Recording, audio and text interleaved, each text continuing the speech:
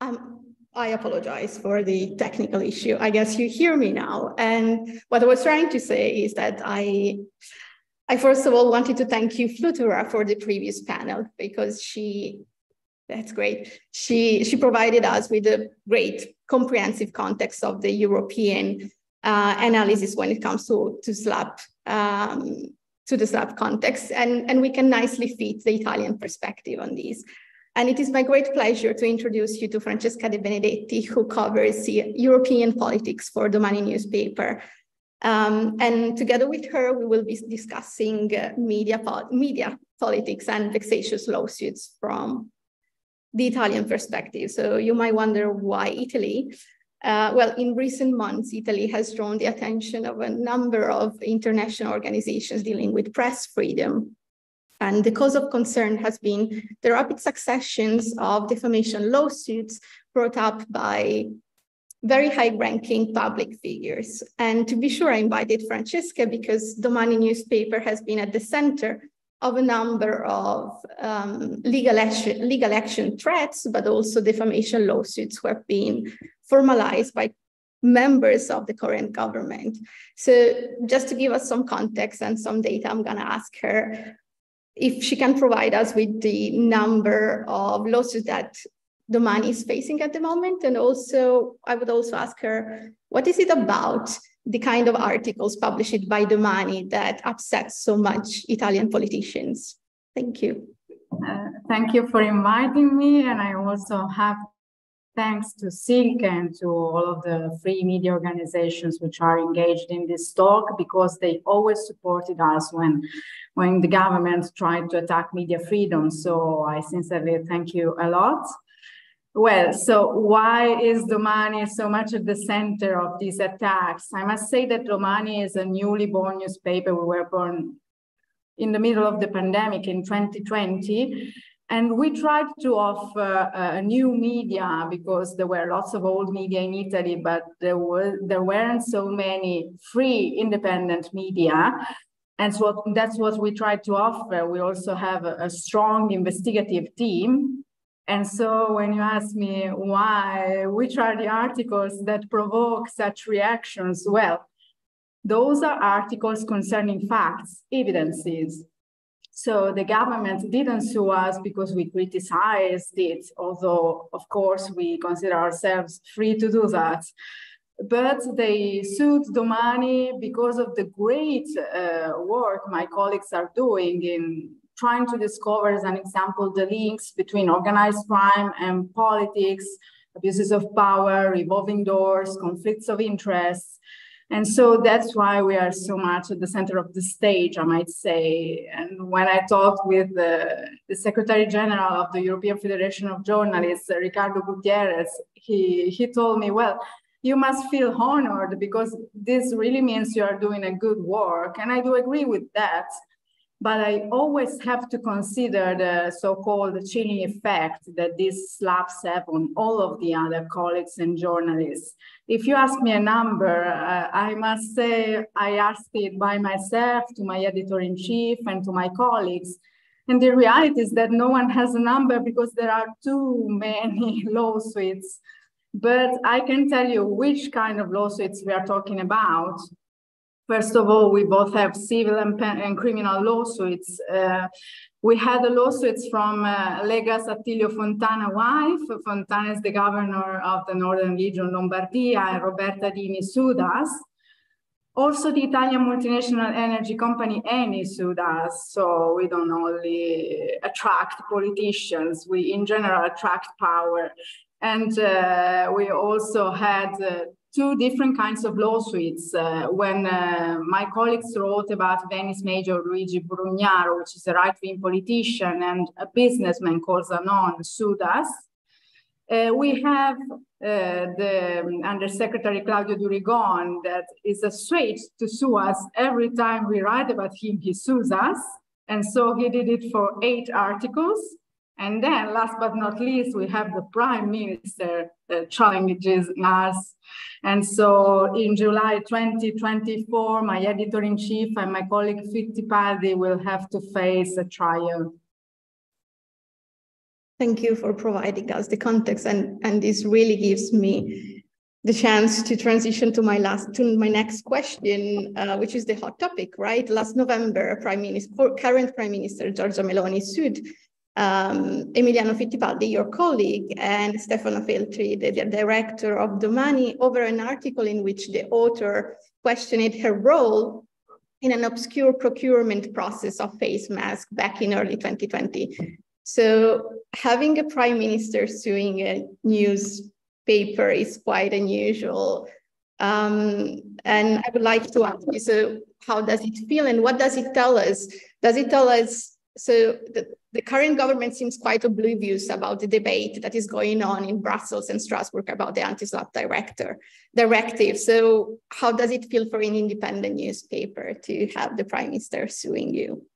Well, first of all, I'm quite concerned because the same governments that use actively those lawsuits against public participation, they are the same that have to decide our future, and they have to vote to express their position in the Council of the EU for what concerns the new law, which we might call the Daphne law, although the way the Council is reshaping and boycotting it makes it really a weak law. So I hope that there will be a progress about that.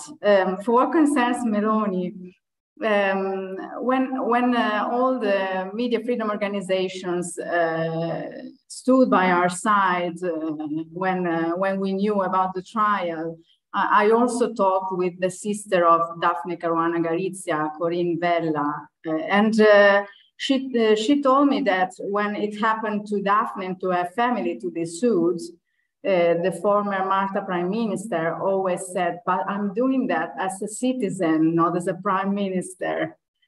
And a few days after, Meloni said the same about what she was doing with Domani. And of course, she's not a simple citizen. She's the Prime Minister. She's in charge. She has lots of power. And so I think it is not a proper thing to do, to sue journalists, especially because she did that not because facts were not true. There are evidences. She sues us for the words we use. And I think this is a concrete menace to the rule of law. Today, there was a debate at the European Parliament about the erosion of the rule of law, not only in Poland or Hungary, but also in Greece, in Italy. And attacks to media freedom were part of the amendments which were approved at the European Parliament. This means that Meloni is not a simple citizen, she's a prime minister, and her attacks to media freedom are attacks to us all as a civil society, as a European civil society. Thank you, Francesca. More recently, another member of the current government, Claudio Durigon, which you mentioned earlier, and he is Undersecretary of Labor. He has triggered an even more serious threat to independent journalists because he has formalized a defamation complaint for an article which has been published by Domani and authored by your colleagues Giovanni Tiziano and Nello Trocchia. And after the complaint of Durigon, you had a couple of police officers knocking at Domani newsroom door and presenting you with a seizure order for an article which was available online, which we could label as bizarre, except it was not. It was a serious threat and a serious attempt of intimidating your newsroom. So really the episode echoed across Europe. And I would like to ask you first, what does it tell us that we are assisting to this sort of intimidation? What does it tell us about the rule of law in Italy when it comes to press freedom? Well, when we hear about Poland and the rule of law, the main issue is the independence of the judiciary. In Italy, we never discussed about this, but at the moment we can see that there was a judicial request to seize an article which was public and online. I also must say that after all the campaign we were doing and all the support and the mobilization we got, Rome's attorney intervened about that, and he said that he considers this act not valid and not proper at all.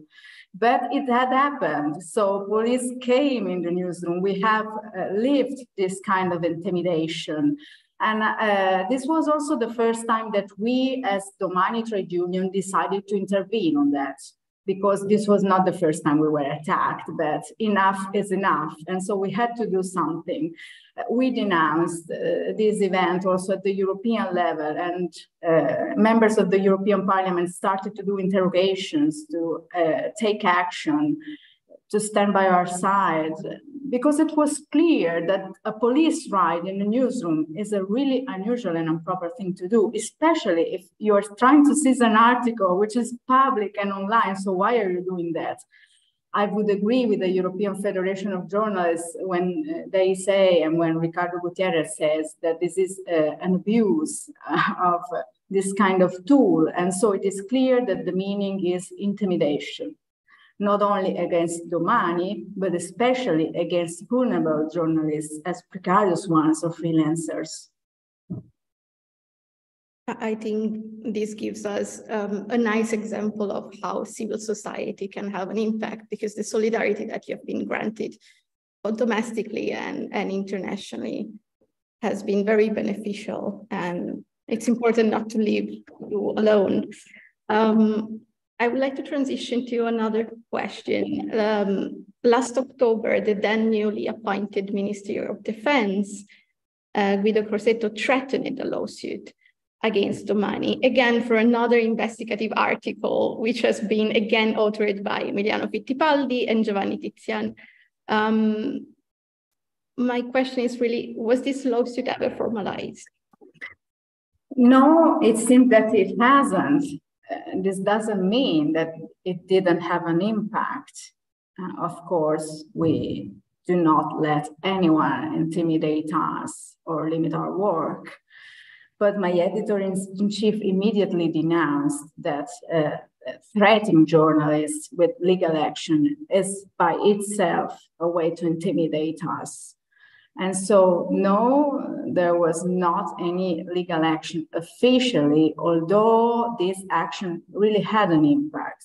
And in this case, too, all of the facts that we reported were true, where there were evidences. The issue was a conflict of interest.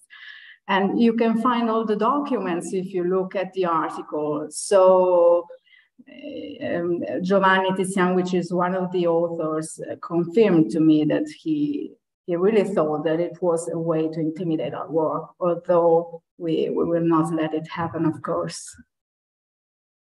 Thank you. I will wrap up with one last question. In the aftermath of the Durgan case, you have been very active on social media denouncing what was going on. And because of that, you have been targeted by a wave of insulting messages on Twitter. So I'm just curious to know if your colleagues have been targeted by the same amount of hostility, and did you feel there was any gender component to it, and what can we do to support you? Well, at first, I published a thread in English just because I wanted to have a tool to let people know what happened, even if they didn't speak Italian. So I tried to translate it and summarize what happened. And lots of people retweeted my tweet. There were commentators from the Financial Times, from Politico Europe, members of the European Parliament. So at first, I felt that the battle was going on well because we were mobilizing support. But a few days after, I have checked the answers to my tweet and I have found a wave of insults. So my first impression was that someone sent them there to comment, because the thing started as a wave. And the second thing that really impressed me, and I was disgusted by that, was that I was targeted with insults such as bitch or things that were related to the fact that I'm a woman.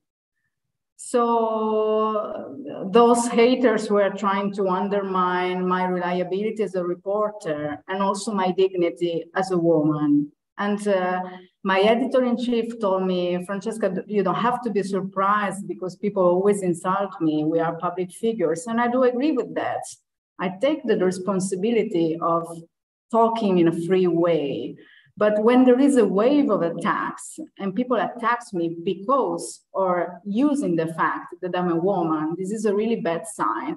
I think that there was an attitude, especially from the populist far right, to attack politicians, trade unions, journalists, civil society in general. And we can see that there is a kind of a fight against NGOs as an example. So I think that people somehow are assuaged in attacking journalists. But the thing is that we are really trying to do public interest. And I think it is disgusting that they are attacking us also because of being a woman. Thank you, Francesca. It popped up just one question from Cristiana Scoppa, who is asking if Domani got any support from opposing politicians, opposition politicians in Italy. Well, I must say that probably also because I was mobilizing the European level, we got lots of reactions from all of the progressive groups in the European Parliament, and there were also Italian politicians. We had both the Vice President of the European Parliament, Pina Picerno, then Brando Benifei, which is the head of the Italian delegation in the Social Democrats, that actively supported us. We also had Manolo Bri from the Left Group, Alexandro Ghisa and Daniel Freund from the Greens. So all of the progressive groups, and of course Sophie in 't Veld, the liberal Dutch MEP, which did the interrogation. I have not seen any reaction from the right. And I don't think it is normal, because you can be a right-wing politician and you can protect and support media freedom, but it didn't happen at all. Thank you. And I will leave you with these mixed feelings about the reaction of politicians. And thank you so much, Francesca, for joining us. Thank you, everyone, for attending our panel, and wish you a lovely continuation ahead. It was a pleasure.